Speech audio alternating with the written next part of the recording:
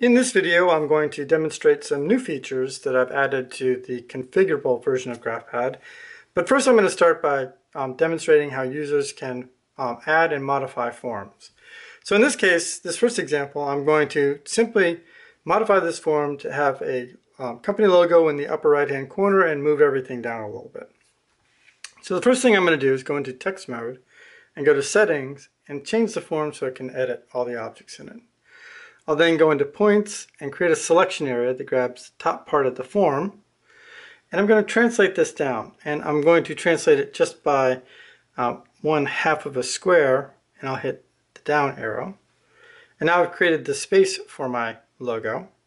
And now I'll go into my photo library and I'll search for my company logo. I'll place it on the drawing. I'll resize it. Turn the snap off so I can put it exactly where I want it. Place it in the upper right hand corner. And now this looks like the form that I want, and so I will then save this and we'll just call it as a new form template, and we'll just save this as T2. To use it, I would just go into my file folder, hit new, select T2, and now I have my new form. Now, one of the things that's a bit confusing is that when I'm editing these objects, bring it over here, all these text values, what actually each one of these text values means. So if we go in, we change this to an editable form, and now I go to properties, and first I'm going to turn my settings, turn my file names on, and then also my sequence IDs. And we'll see that if we look on these fields over here, it's set up so that I can actually tab through each one of these fields, and I have the field names. So if I go to text mode and turn my properties on and I select one of these fields, I'll see the field name, and we see it here as well, but we also see this type 2. If, for example, I select this field, we see that that's a type 4, but what are type 2, type 4, and then if we look at this last one, we'll see it's a type 5. What are these different field types? And to demonstrate that, what I've done is I've actually created another form type so we can go through each one of these. So here again, we have each one of the form types, and we'll see that we have a form field, scooch this down, type 2. Okay, and if we go into if we type into that field, what it is, it's just a text field, and we can type our value in and hit return, and we'll move on to the next field. If we look at this type 3, it's a checkbox. And to use a checkbox, all we do is we touch the field, it'll turn on, touch it again, it turns off. The fourth type 4 is a numeric field. If we touch in this field, we simply get a numeric keypad. Nothing particularly fancy there.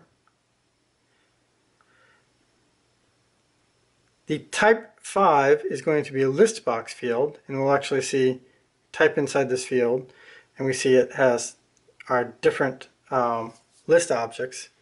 And what are those list objects? Hang on one second. So if we go into this list field here, and what we'll do is we'll change this so we can edit it, and now we'll be able to see these actual values. So it's list ID 102. If we go into lists, we see 102 is inspections and permits, and that's how that's set up. The last field is a signature field. If we press inside that field, we can actually just sign. And those are the different field types. Now, looking at the list fields, we now have the ability within GraphPad to actually add our own lists and edit them. So to add a new list, we just hit the plus sign. It's going to default to an ID starting with 2000. You can change that and then put in the name of our list. We'll go ahead and do that, and we'll just say list 2,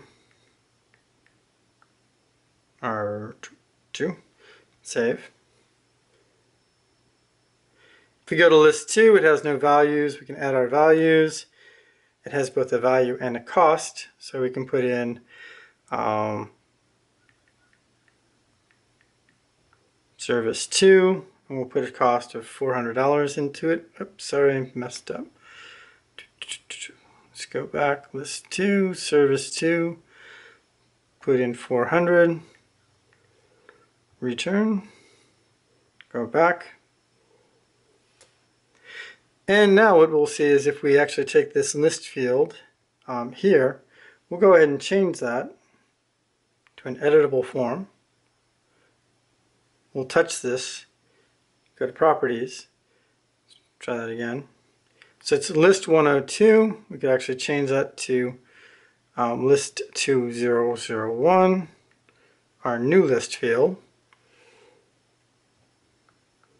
And one of the things that I forgot to mention is that if we look closely, if we have a cost and we have a field name and a field name underscore cost, what will happen is when we select this as the list, it'll automatically populate the cost into the cost field. That sort of makes sense.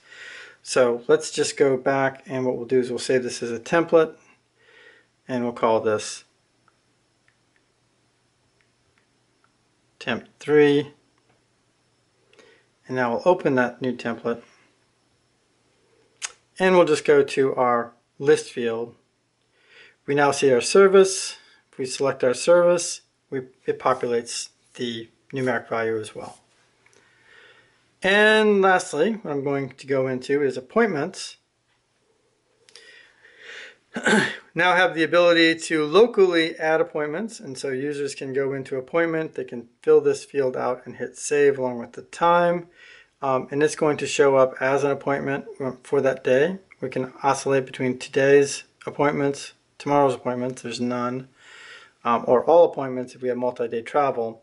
And if we open a form, once we've got an appointment set up, after we bring this information up and we open a new form, it will pre-populate it. And so we see here it's taking the data and actually populated into the field. So that's my presentation for today. That shows some of the new features in the configurable version, some bug fixes, and then explains how the form typing works. And that's my presentation. Thanks.